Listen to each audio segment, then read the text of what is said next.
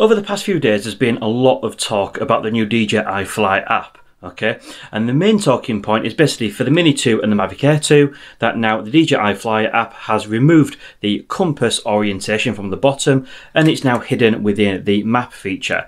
Now, basically, if you have an iOS device, an iPhone or an iPad, then obviously you will have had experience of this. However, us Android users that have basically got other Samsung or Google phones or other Android devices, we haven't actually had the update yet. Okay, so what I'm going to show you in this video is basically how to actually force the update on your Android phone so then you can get the new DJI app as well. So there you go, then you can see this is my device. So we're just going to click the DJI app, go to app info and scroll down. As you can see, this is version 1.2.1. Now, if you're aware, the latest version is 1.2.2. So what I'm going to do, I'm going to back out with that. I'm going to go down to Google search and I'm going to click DJI downloads. So that's all you need to do. You need to click or type in DJI downloads. Okay. So then we're going to, that's obviously the DJI site. So we're going to go to the download center. I'm going to click DJI apps. And then finally DJI FLY, because that's the one we use for the Mini 2 and the Air 2. Okay. So as you can see, both of these version 1.2.2 have been released for iOS and for Android. The only trouble is on the Google Play Store, you cannot actually download it yet. Not entirely sure why, but it's not uncommon for iOS to get these updates on new apps before Android. But anyway, this is the workaround. So if you decide that you trust DJI more than the American government, you can go ahead and click download Android APK. Okay. Now I've already downloaded it just to test this run, so I'm just going to download it again so you can see what happens. So we're just downloading that file now. Hopefully it won't take too long. There we go. So we're going to click open. So do you want to install this app? Your existing data will not be lost. So we're going to install that. Click open. That's going to take us to the DJI usual page.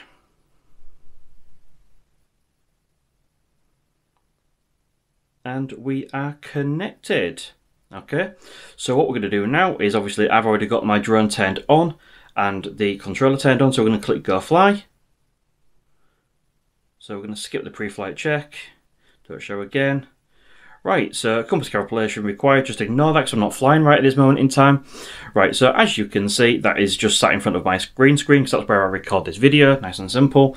So as you can see down at the bottom corner, the compass has now gone. Okay, so where you find it is you need to open up by clicking the bottom left hand corner, the map.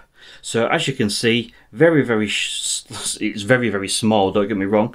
Okay, you need to open up that little app there where it says the little arrow in the bottom right hand corner, and then you get this new style compass. Okay, so basically that is where it is and how you download it. All right, so there has been a suggestion, if you haven't already watched my other video where I basically comment on the gimbal tilt issue, there will be a link above my head now. Please go ahead and watch that video.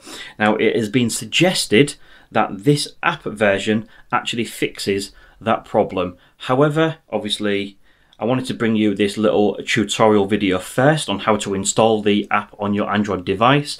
And then what I'm going to hope to do later on in today is, if the weather keeps as calm as what it is at the moment, I'm going to take the drone out and I'm going to go test it for myself. Okay, so I will report back and see whether that does indeed fix the issues that I have found using this app version. So guys, hopefully you enjoyed that video and found it useful.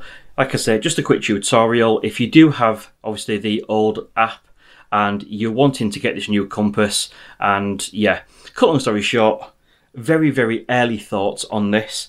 I quite like it. Okay, now I know that might go against the grain for some people, but the reason for me is my compass was never ever accurate anyway. So quite often when I was doing range tests, people was commenting to me, saying, "You're not facing the drone, you're not facing the drone," and I was facing the drone. You know, it's just for some reason, even though I'd calibrated my phone compass and everything was fine, when it actually came on to flying, as soon as I got up in the air, it literally, my compass wasn't ever really accurate. I quite like this new app. I quite like the new display. I don't mind it whatsoever.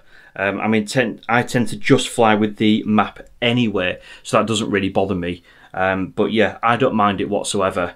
But guys, thank you very much for watching. I do appreciate it, and obviously I just wanted to show you this little tutorial. Now obviously you do this off your own back. It's not on the Play Store yet, but obviously the APK is on DJI's site, so I would assume they wouldn't really put that on there if it was unstable or wasn't fit for purpose. So I just wanted to pass you this little tutorial so you can go do it yourself at home. Thank you very much for watching. Don't forget to check out my other videos, and see you again soon.